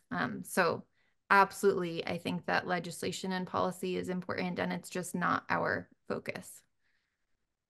And my general comment is, when enough people start doing things, then maybe the government will follow along. But until we start leading, probably they're not going to be on the cutting edge of holism. And I am truthfully a bit disenchanted with government approach when it comes to GMOs. I mean, that's really when we started the non-GMO project, we were looking at Europe where there is a lot of government legislation. And we were like, well, that's not happening in this country. So we better take matters into our own hands and create a private nonprofit solution. And then a few years in, there started to be movements actually for state level initiatives for GMO Yeah. labeling, like Prop 37 in California. And a number of states actually passed decently meaningful GMO legislation. And then what happened is that the federal government, who had never been interested in this topic until then, stepped in and created its own national legislation as a way of superseding all those state laws and basically knocking the legs out from under them. That's why we have a Bioengineered Food Disclosure Act in this country, is because big food companies wanted to prevent the disclosure transparency that was happening at the state levels. And so in its place, we got a very, very, very watered down national legislation that really only served to emphasize the importance of non-GMO project. So from my experience, I do really value the power of eaters especially, but everyone who participates in the food system to co-create what it is without needing rules from the government. Because I believe, again, when we have the information and good choices, we do make good choices. We don't necessarily need them to be mandated, but that's just I do think there are places where legislative approaches are important, and I definitely honor and respect the work that's happening there. It's just that's some of my personal experience with government Can I involvement. just say that a little more clearly? I mean, there was a very powerful, momentum in the food movement in the early 2010s in the United States to get labeling, regulations in states saying that foods that have GMOs have to be labeled in California, in Vermont, in Connecticut, whatever it was. And when they started to get passed, well, first there was a bunch of pushback to resist them. But then finally, the ones that were passed, the government, the US government, federal government came in and said, actually, we're making a law saying that all those state laws that came from bottom up pressure are no longer like relevant. Like we're canceling them. So instead of the government actually moving in to be supportive and empowering, it actually was used to crush the system, crush the incentive of the movement. Yeah, that's my general impression about the state of politics currently is that, I mean, a lot of people are like, oh, what, this is a great idea, but shouldn't the government be doing this? I'm like, well, whether the government should or should not be doing it, the reality is the way the government's working right now, it's likely not going to. So that means we need to take the power ourselves, the responsibility ourselves to do this work and not hand it off to master, as I call it. But I But tell digress. us what you really think, Dan. I didn't use any vulgarities. I I haven't either dropped no today, which specific names. Well, I almost texted you yesterday to ask if swearing was allowed, but I restrained myself. So I just, I'm a we gold try to star. maintain a modicum of propriety in this Respectability. Okay. Sounds good. this channel here. Yeah. Um, all right, we got 10 more minutes. I'm going to run through a few questions here. Carol, what is the difference between regenerative sourcing and biodiversity? And another petal with nutrient density and diversity. Overall, the petals are great, but this can be misleading, especially if they score well on processing. These are more technical questions. No, that's great. So the reason that we added biodiversity into the regenerative sourcing petal is because kind of related to what you were saying, Dan, of that regenerative regenerative agriculture practices can be approached in a way that doesn't necessarily consider biodiversity as an important outcome. So we just really wanted to track those together, that the way that we're defining regenerative is that biodiversity is an important part of that, and that we would be looking to see, like, how are you thinking about measuring, looking at biodiversity as a key outcome of the agriculture practices. So that's why that's there. And then nutrient density and diversity, we put diversity there because one of our thoughts about that is that there's like levels of thinking about nutrient density. So obviously there's the level of like in this particular crop, what is in this plant, what's the nutrient density? And then there's also like the nutrient density of the diet as a whole. And that's what we're trying to capture with the word diversity there, because as I shared earlier, we are now down to, I think it's 60% of our diet coming from, it might be more, 12 plants and 5 animals. So that collapsing 75. 75, you 70. said. Oh my Yeah. God. Yeah. That was literally one of your slides. I took notes. Yeah. Thank you. Um, so yeah, that's what we're looking at, like, because, and it relates to, on a practical level, some of the things that brands are doing to practice regenerative agriculture is more crop rotation and more specialty crops and more like maybe unfamiliar crops. And we want to recognize that and give props to that also, of like, let's see the reintroduction of not, not having everything made out of corn.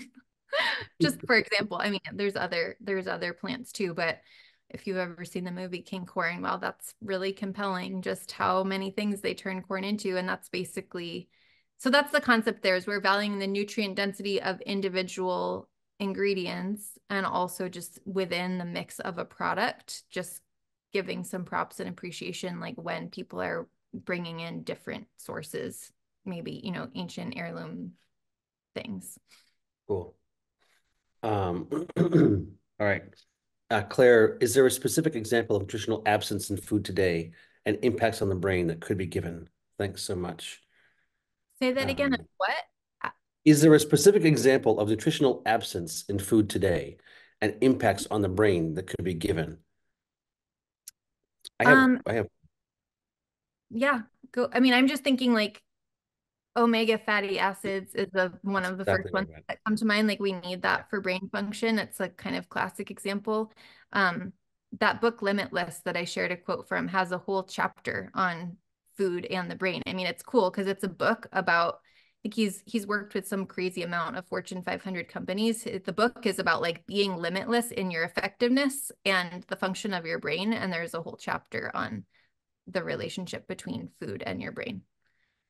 I was just giving my 2-day courses in Wales last week, and it was hosted at this place that's owned by a guy named Patrick Holford, who's been in the nutrition supplements, kind of reality for 40 years. When he worked with Linus Pauling, he's got an organization called foodforthebrain.org, which is a really, really cool nonprofit here in the UK. And you can send off for a sample. They can do a simple little blood test, and they can check for key nutrients that should be there, which will keep you from getting Alzheimer's and things. Really, really simple. And so just a minor aside, foodforthebrain.org, if you're curious about brain health and being able to assess what is and what is not in your system that would correlate with brain health with completely solid science, that's a place to look. But yeah, the That's omega-3, omega-6, the omega-3, omega-6 we were talking about with Ken Hamilton on the second week, awesome. and I think John Umhau from the NIH,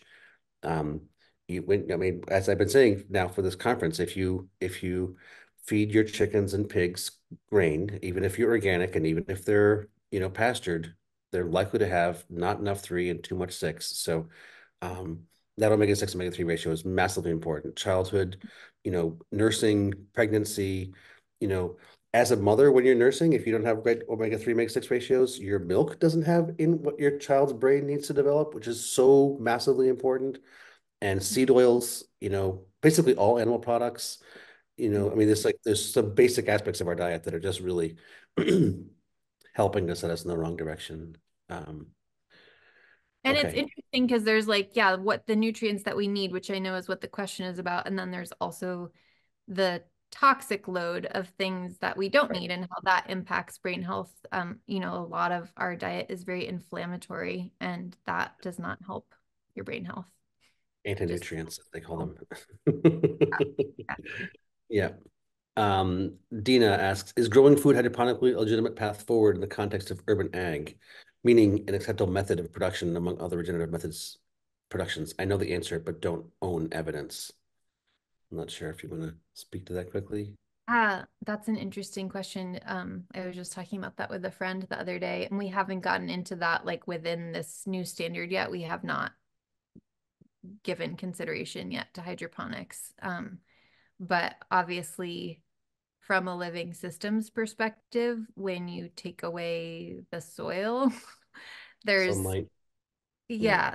yeah, um, it's not going like we're starting to be able to measure and track and therefore value more subtle complexities of the natural world, but there's just still so far to go. And just, the fact that, the majority of our cells by quantity in our bodies are not human. So this relates very much also to the relationship between our human health, our food, the environment. So if you grow food in a closed system with water and extracted chemicals, I think it's No interesting. microbes.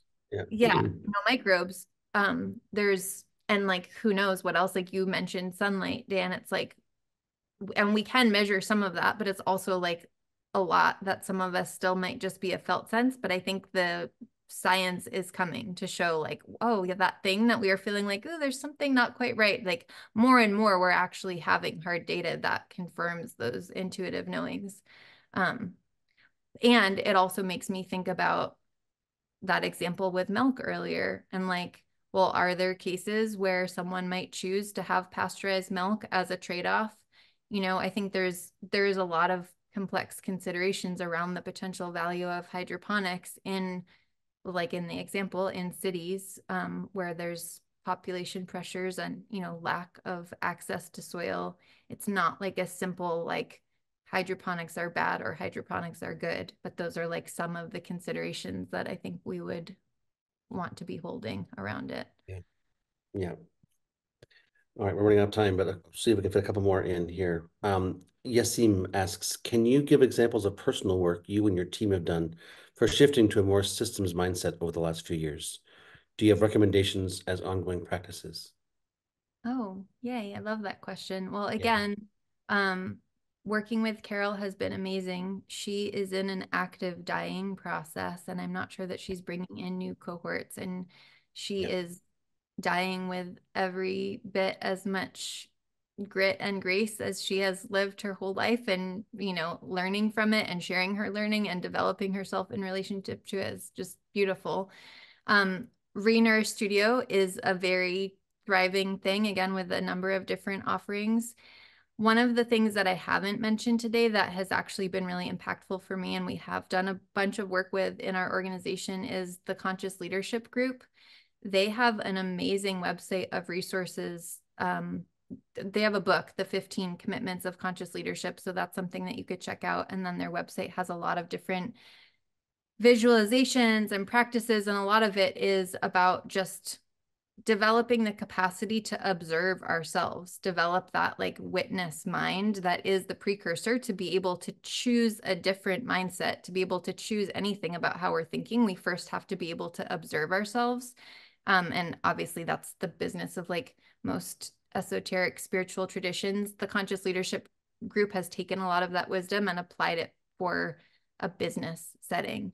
And so we've done a lot of that work as a staff of just like one of the models frameworks they have is just a simple line and developing a habit of noticing, am I above the line or below the line? And below the line is like constriction, fear, scarcity. Above the line is curiosity, openness, creativity. So just noticing, like, and their premise is that most of us spend like 90% of us spend 90% of the time below the line. So it's not about like fighting against being below the line. It's just noticing like, oh, and I personally have experienced a close relationship between that and a mindset of separation. It's like, again, my premise about that is like, because when we withdraw and separate ourselves from the rest of life, that's a pretty vulnerable, scary place to be in. And so we naturally go into fear and constriction. And so those conscious leadership group tools can be really helpful just for developing that basic somatic capacity, emotional intelligence, just like more full body humanness. Which is what you brought us to with one of the meditations earlier in the Yes, presentation. thank you for going there with me. 100%. Well, you was a reason you did it. It was an important point, which, yeah, can be brought full circle now. Well, our time is up, and we got a few questions remaining, but we always do have questions we weren't able to address. Thank you very much for your work and your presence and your beinghood. Any final comments or bits you'd like to leave us with?